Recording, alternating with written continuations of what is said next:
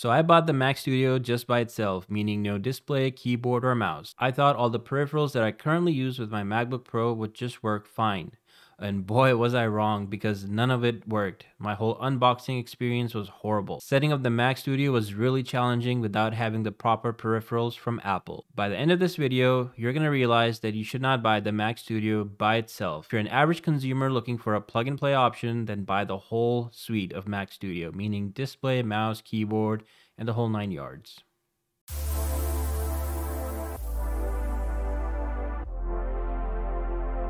So it was Friday, March the 18th, and Apple just released the Mac Studio.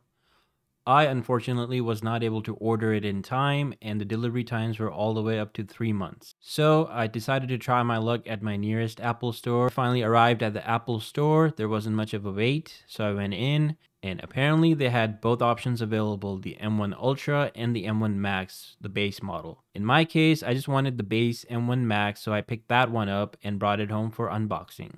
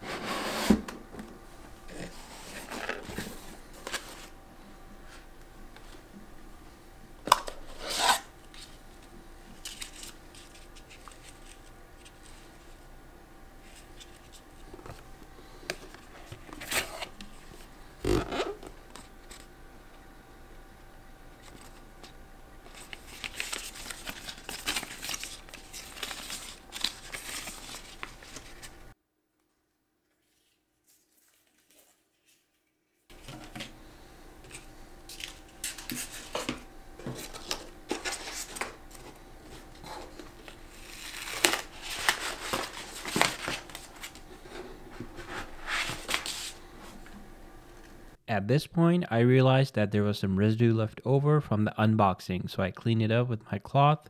And for the first impressions, the Mac Studio looks and feels pretty amazing. It's really hard to imagine that this little tiny box houses so much performance. When you pick it up, it is quite heavy, but it does feel premium and chunky. On the back of the Mac Studio, you see 4 USB-C ports, which all 4 of them are Thunderbolt 4 ports. On the front, the Mac Studio with the M1 Max chip offers 2 USB-C ports, whereas on the M1 Ultra version, it offers 2 Thunderbolt 4 ports. In addition to that, you also get a 10 gigabit Ethernet port. Then we have the slot to plug in our power cord. Next to that are the 2 USB-A ports, and the final 2 are HDMI port and a headphone jack. I'm really surprised to see that Apple has brought back all these features. It makes using the device a lot easier. Oh, and I almost forgot, there's also the power button. Now that everything was fully unboxed, I was ready to set up the Mac Studio on my desk, and this is where all my problems began. First, I cleared up some space on my desk, and underneath my monitor, I placed the Mac Studio. Great thing about the Mac Studio is that it's pretty compact, so it will fit well anywhere on your desk. And as a bonus, it looks pretty neat and clean. No more flashy look at me RGB lights here. Next, I quickly ran all the wires, the HDMI, and the power cord from underneath my desk. I wanted to use my dedicated mouse and keyboard, which is the MX Master 3 mouse and the MX Keys mini keyboard. This works great on my MacBook Pro without any issues. I typically use it when I'm docked on the MacBook Pro. For some stupid reason, I thought these two would work just like a Magic Keyboard and mouse. Now, I admit that was my fault. I should have thought that this would not work since this is not an Apple keyboard. But then I thought I'll just use the USB dongle and then try to connect it that way. But that did not work either. I then also tried connecting it via USB cable directly to the Mac Studio, and that did not work either. It almost seemed impossible to get the Mac Studio hooked up to my mouse and keyboard. Since this keyboard is a Bluetooth only keyboard, I couldn't use the wires to connect it with the Mac Studio at initial setup. What was even more surprising is that when I tried connecting the MX Master 3 with the USB dongle that they provide, it still would not connect with the Mac Studio at initial setup. And then I even tried connecting with the USB wire, it still would not connect. So if you're looking to get the Mac Studio, then just go with the Apple Magic Mouse and keyboard, because these third-party solutions from Logitech or any other company will not work at initial setup. What ended up working for me is my old wired keyboard, and that hooked up properly without any issues. If it wasn't for this keyboard, I would have had to run to Apple and buy a Magic Keyboard and mouse or something. Once I got my keyboard working, I breezed through the setup, put in my Wi-Fi information, accepted all the regular stuff, enabled location services, set the dark mode, and then bam, we were in Mac OS. At this point, I was able to go into system preferences and connect my Bluetooth keyboard and mouse properly. Finally, I resolved all my keyboard and mouse issues, but immediately I ran into the display issues. You see, I used this ultra-wide Samsung monitor, which has a resolution of 5120 by 1440p. On the Mac Studio, using the HDMI cable, I only am getting 3840 by 1080p, which is like really horrible right now.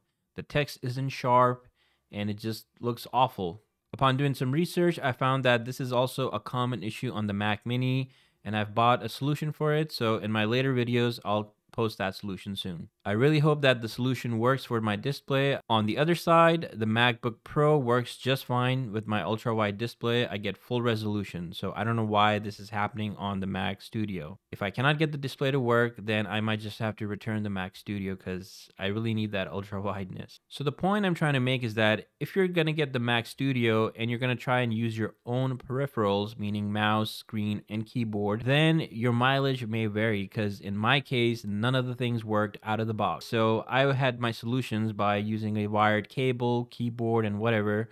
I got it going, but for an average consumer that is not a tech person, just wants the thing to work right away, then it might be a challenge to set up the Mac Studio just by itself. Trying to set up the Mac Studio in 2022 reminded me of Hackintosh days, when nothing used to work and you had to use these text files and do whatever to get the Bluetooth and screen and display everything working. So it kind of felt like that using the Mac Studio. Now, I do admit, if I went to Apple and bought the whole suite, meaning screen, keyboard, and mouse, then I wouldn't have faced this problem. But I'm not going to just throw away my 49-inch monitor and my $100 mouse and keyboard.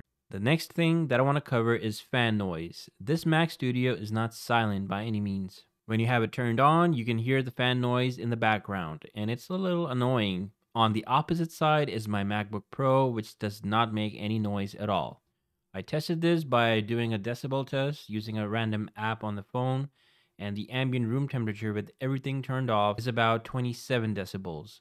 With the Mac Studio turned on, it gets up to 33, 34 decibels. So give or take, it's about 5 to 6 decibels louder. Now you can hear that in the background like a little hum or little noise, you know. The fact is that the fan runs all the time. There's no way to turn it off. Unlike the MacBook Pro, where the fan only turns on when it gets really hot. Maybe Apple cheaped out on the heatsink or something like that. I don't know, but you can clearly hear the hum. So the next thing I wanted to cover is audio. Now, this audio sucks. When you compare the audio to the MacBook Pro, it's like day and night. There's no comparison at all between the two. Also, the Mac Studio sits to the side, so the audio is not coming directly at you. Also, the audio is not loud at all. Like, I had to turn it up all the way just to listen to a song. So I don't even know why Apple decided to put the audio in there. Overall, I'm not really impressed with the Mac Studio. So the only place where the Mac Studio exceeds is performance. I mean, sure, it's got extreme performance with the M1 Max chip at a reasonable price at $2,000. But can you really use this machine at that price point? In my case, I don't think so. Unless you jerry-rig it, then you can definitely use it, but out of the box, you can't. With that in mind, I'll be doing some more testing, some more benchmark. I try to do real-life benchmark when editing videos and doing all that sort of stuff. So stay tuned. I'll be making some more videos on this Mac Studio, and as I go along, I'll see if it's worth keeping this machine. Until next time, take care, and I'll see you in the next video.